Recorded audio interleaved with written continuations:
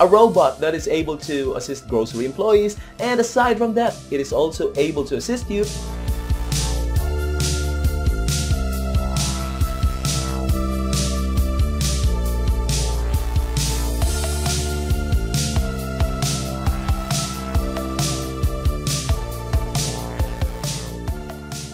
It's really possible that in a very near future, robots will be the one to do most of your grocery shopping for you.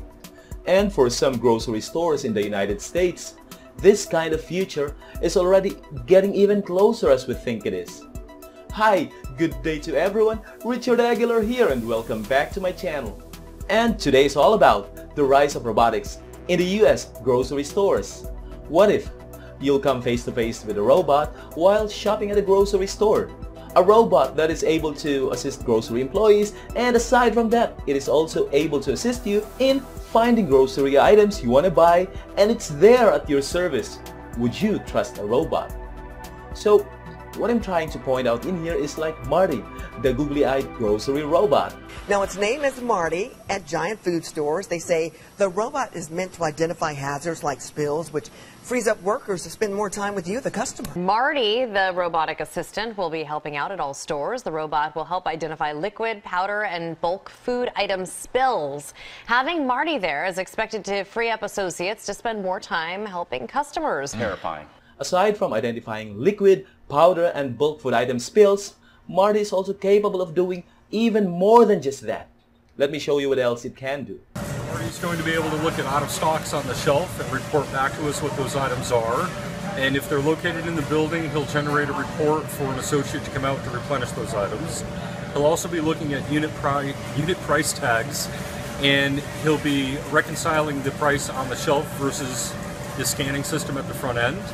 And if there's an error found, he'll generate a report for us to get that corrected. And now my second one is another grocery robot named Tally. Let me show you what Tally can do for you. We've been building Tally for about 2 or 3 years now. Tally's designed to work in concert with retail associates to help better manage the state of the store. So what exactly Tally is able to do to assist store employees is this. Designed to go through the store aisles and look for out-of-stock conditions. Tally's pretty smart. We're capturing high-fidelity imagery. Has the ability to capture between 15 and 25,000 products per hour. It's got all sorts of sensors on it, so it knows where it's at and what's in front of it, and it can avoid objects or people. So Tally is really intelligent when it comes to grocery inventories. And here is what else it can do. We're helping retailers ensure a product is always stocked, in the right place, and has the right price. The efficiency comes with that. We'll know that we're out of stock now, and we'll be able to go through our processes, our regular people processes, to get the item into the store and on the shelf. So you're starting to see a greater focus of robotics technology working alongside people to improve the quality of their lives. So this robot Tally is really designed to be very good at grocery store inventories. Now, what if I can still show you another robot that can do more than just that? And that's the third grocery robot I'm going to show you right now, whose name is Bossa Nova.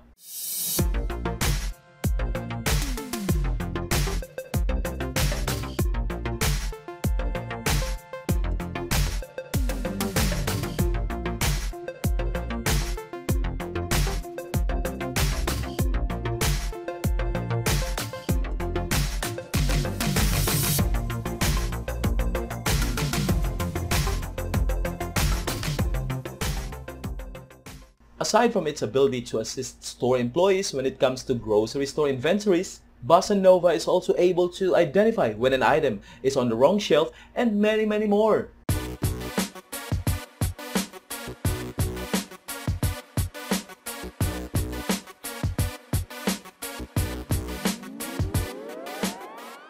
Using technology similar to that of a self-driving vehicle, robots have been deployed to scan aisles for out-of-stock items, as well as mislabeled merchandise and incorrect prices at nearly 50 Walmart stores across the country.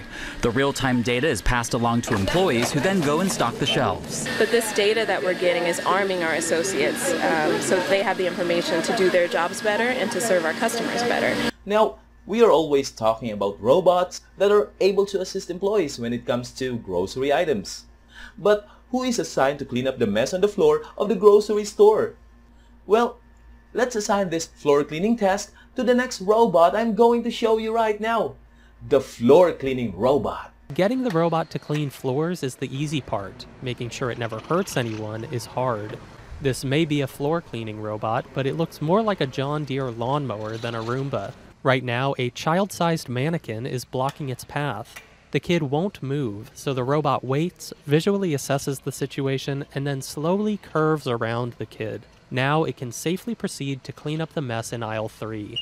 Now, for those of you people who work in this kind of job, don't ever think bad about this robot, because it'll just be there to help and assist you when it comes to cleaning tasks. Emma won't take jobs away from janitors. She'll just help them do their jobs better. We are automating only the simplest, the most boring, the dullest part of their job. And there are other tasks that they need to do which we cannot automate. Tasks like cleaning bathrooms or shelves. Since we've already come to the end part of this video, what I can say right now is, don't forget to leave your comment if you have anything to say about the rise of robotics in grocery stores. That's all for now. Once again, this is Richard Aguilar. Thanks for watching and see you next time.